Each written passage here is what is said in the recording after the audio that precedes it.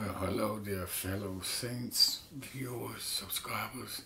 I am Louis Lopez with Swag Ministry. I started this ministry after I got saved, but I'm going to break it down how I got saved and what I went through to get saved. You know what I'm saying? For 48 years. I was living in sin for 48 years. 48 years of darkness and pain and sorrow and world's troubles, money troubles, women troubles, life troubles, gang life. You know what I'm saying? I just wasn't listening. People would ask me, hey, do you want to be saved? Do you want to be affiliated? I was like, no, I'm not really affiliated. You know what I'm saying? Just not with Jesus, but I am affiliated. But in my walk of life, all I knew was the streets. All I knew was what to do for myself and how to get things for myself. And I had hate in my heart, you know what I'm saying? A lot of hate in my heart because it was all about me, and what I can get from you. I didn't care nothing about anything else, just what I could get. By the time I was 17 or 18, I had booked about 100 grand. And I started when I was 13. I started that life when I was 13, making money, women, had my own car. By the time I was 25, I had my own house. Had my own house and everything. I was living the high life. I had gold, jewelry, rings on every finger. You know what I'm saying? Gold watch. I could go to the club with no money in my pocket. But just based on the way I dressed and the way I looked and my bling bling, I could book ladies just like that with no money. Didn't even have to buy them no drinks because I had rep. They knew my name on the street, you know what I'm saying? But they knew all about me. But the thing is, I just feel something empty. I had it all, but I just feel something empty in my heart, in mi corazón, you know what I'm saying? In mi alma. There was something missing. No matter how much I got and how much I did, I still wasn't happy. I was not happy at all. I was like, what's missing? I mean, just something missing. I'm like, no. And I found out that piece of my heart that was missing was Jesus. Jesus. He's the missing piece in my heart. He was the missing piece in my heart. So I was like doing what I wanted to do since I was 48, having trouble with the law, running around with a gang, you know what I'm saying? And I thought I was on top of the world, you know what I'm saying? I could get anything I wanted. Say if I wanted a new car tomorrow, bada bing, it's done. Say if I wanted a girl for every day of the week. You know what I'm saying? Like Ed O.G. That's old school. Y'all don't know nothing about that. But it still wasn't satisfying because that's what Satan does. That's what Satan does. He'll give you what you want, but you'll be in his hands. And he can take your life just like that. You know what I'm saying? He'll give you what you want, but you're not going to be happy because you're going to be full of darkness. He's going to bring troubles your way. He's going to scheme on you. You know what I'm saying? Because he wants to tear your flesh up. And I realized, you know, after Jesus found me, I realized that it was he who saved me from death 6 times. 6 times. Death 6 times. You know what I'm saying? But I'm going to tell you how it came to be that I started walking with Jesus every day. Okay, so I left my house one morning. It was like 90 degrees, no wind whatsoever. It was like a really, really hot day, you know what I'm saying?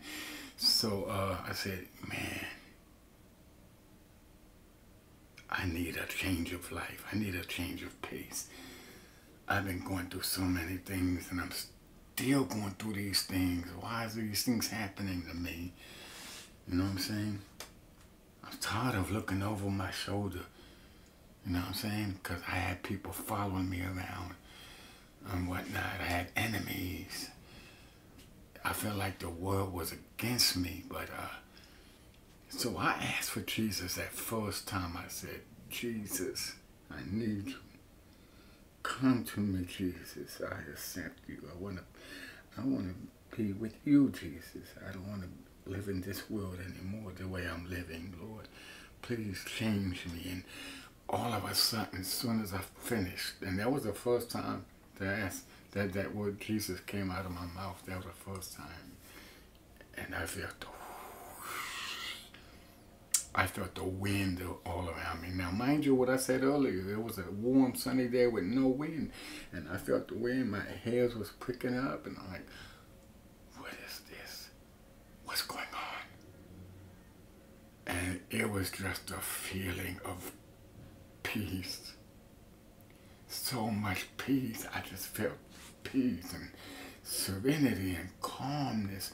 And I knew that Jesus was with me that day. And I heard a voice. And it wasn't my voice. It was God himself. He said, walk.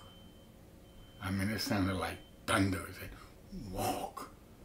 And when that voice spoke, somebody down the street looked at me, and they must have heard that voice too. So I walked and I walked. I didn't know where I was going, but I walked. He was guiding my feet, right? So I walked, and the voice said, stop. Yes, it was deep. Actually, it was deeper than that. So I stopped, and when I stopped, I was in front of a park. Actually, I was in the park. I was in the park right there. So I said, Lord, is this where you wanted me to come to? Is this what you want me? Oh, you want me to go over there and sit down on that bench? He said, no. Turn around. So I did a 180, and I turned around, and boom! There was the mighty Gethsemane Church, Baptist Church. And I went in that church that following Sunday because he was telling me, hey, go there. And I went there, and I'm a member of that church for like 15 years now. I've been going there for 15 years. I got saved at that church. I got baptized at that church. You know what I'm saying? I got baptized at that church, and I felt the Holy Spirit afterwards. I felt the Holy Spirit in me. It just totally changed my life around. And then I realized, hey, this is what I should have been doing a long time ago. I should have gave my life to Jesus a long time ago.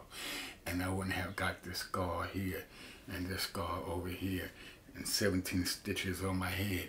You know what I'm saying? Because somebody tried to, well, actually they didn't try, they did. They threw a big cylinder block on my head. And that's the only time I got caught slipping, when I was by myself, walking by myself, because I had I had a woman on my mind at the time, and I was out drinking with my friends, and I said, yeah, my boy, I'm going home. I said, yeah, we're going to go with you. I said, no. I wanted to go home because I wanted to think, I just wanted to be by myself, and somebody followed me. Somebody followed me, and it had to be somebody that I was associating with at the club. You know what I'm saying? He followed me because he was probably looking at my bling bling and saw the money. Because I used to have my money in a bank, in a roll with a rubber band. You know what I'm saying? And I would just buy drinks for everybody. All my homies anyway. And so he threw a cylinder block on my head, and my head was split wide open. I woke up in the hospital, and the doctor said, wow, you still alive. I'm like, wow. He said I should have bled out right there on the sidewalk with all them stitches they put in me. My head, I was just bleeding out. He said, and I thought about what he said later on. I said, I'm still alive because Jesus has a mission for me. God has a plan for my life. You know what I'm saying? So ever since then, since when I got baptized at Gethsemane Baptist, I got baptized over there. I've been walking. I even wrote a book. I wrote a book about Jesus. It's on Amazon. It's called Voices of Gethsemane. Christian poems. Yeah. But I just can't tell you how grateful I am and how happy I am. Grateful because God accepted me. God forgave me for all the things that I did. I've done. And I've done a lot of things. Believe that. And I've been walking in Christ ever since, you know what I'm saying? And changed my whole life around. And now it's not about me no more. It's not about what I want. It's about what does Jesus want from me. What I'm going to do for the kingdom today. How many people out there need to be saved, need to hear the truth? So I partnered up. I used to go out by myself and evangelize, but I learned the hard way. That's not a good idea because I didn't have protection. I didn't have nobody watching my stuff. And I had like 5 instances where they knocked my tripod down, phone broke, my camera broke. One guy took my speaker and threw it out on the street, and there was like a $600 speaker. So now I don't go out by myself, but I go out with my crew now, with my swag team. Swag team, yeah. I made that ministry. I made it.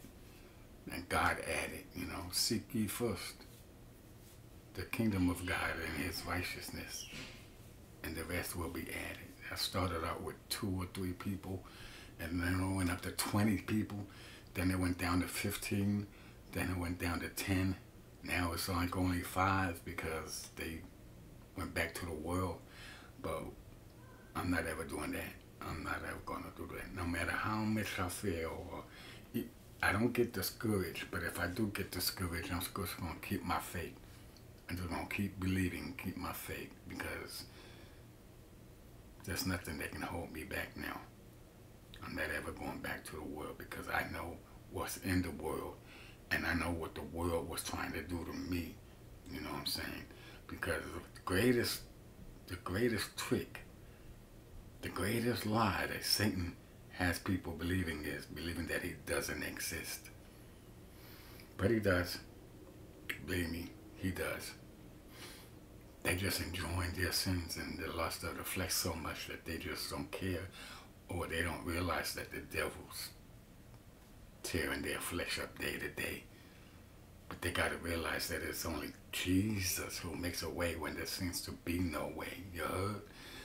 Anyway, that's my story. A lot of you have been clicking on my videos and subscribing, and they're like, well, who is this guy? I only see him evangelizing. I want to know more about him. Well, I'm telling you, that's me. That's who I am. And that's what I've been through, you know what I'm saying? And I'll be posting more stories in the future. But for now, y'all just stay strong. But mostly, stay strong in Christ, you heard me? And don't ever give up. Don't you ever give up. Because we're going to go through bad times and we're going to go through good times. And everything we have in this world is temporary. Temporary. But Jesus is permanent.